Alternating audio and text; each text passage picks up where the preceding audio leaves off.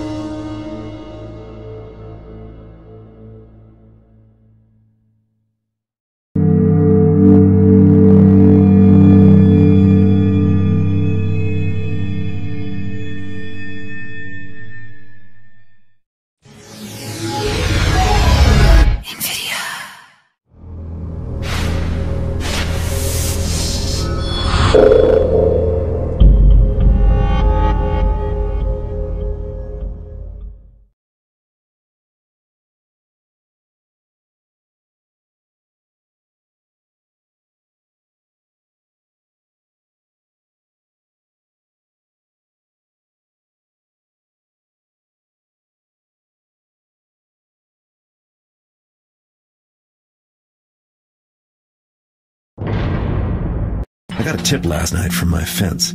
Heartless Perry.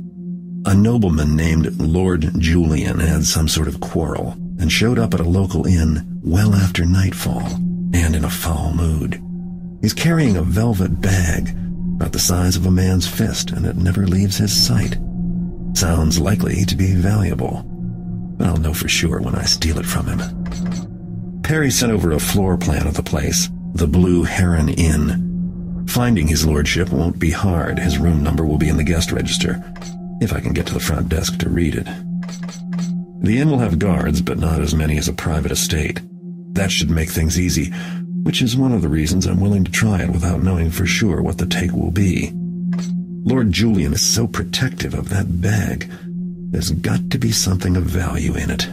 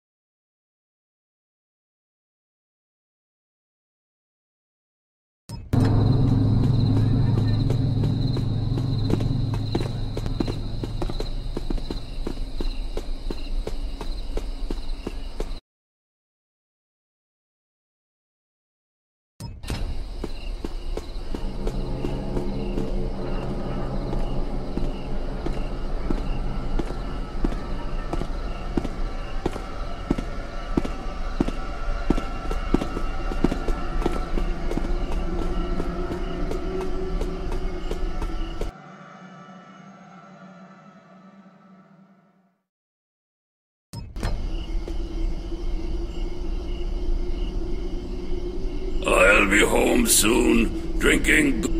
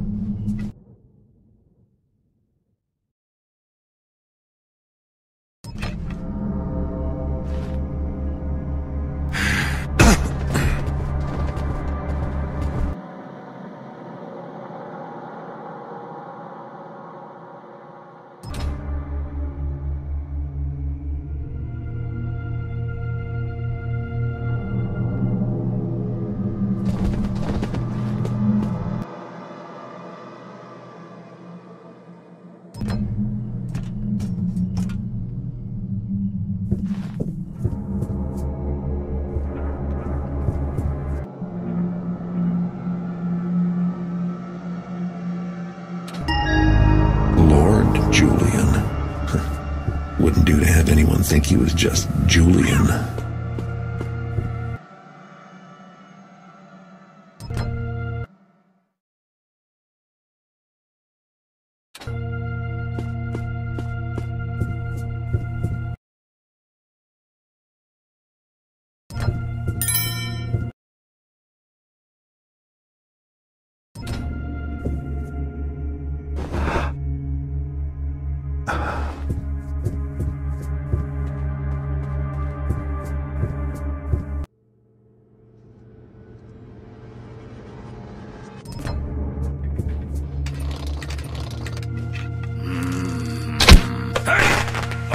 What's all the noise about?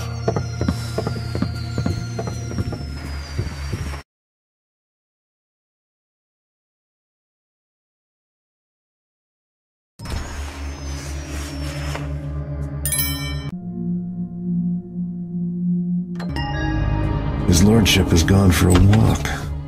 Can't have gone far.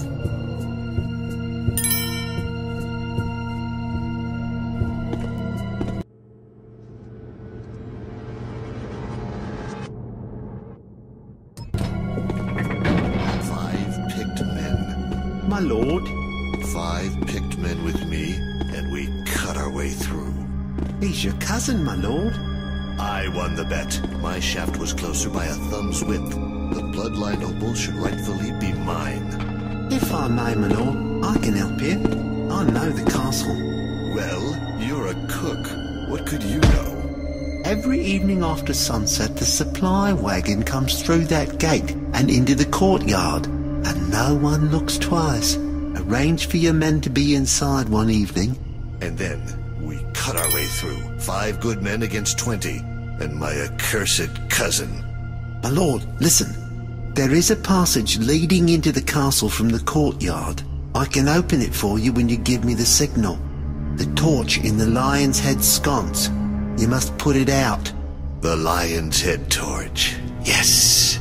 And when I reach the vault and hold the bloodline opal, I will take my place as head of the family. The Lady Elizabeth will be waiting. Even now she'll be flattering him, giving me time to return.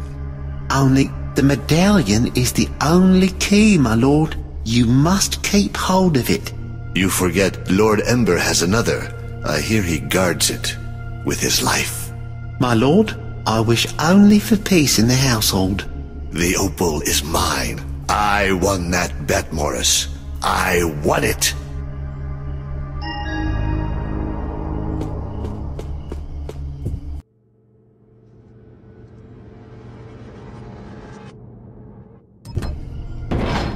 My pouch.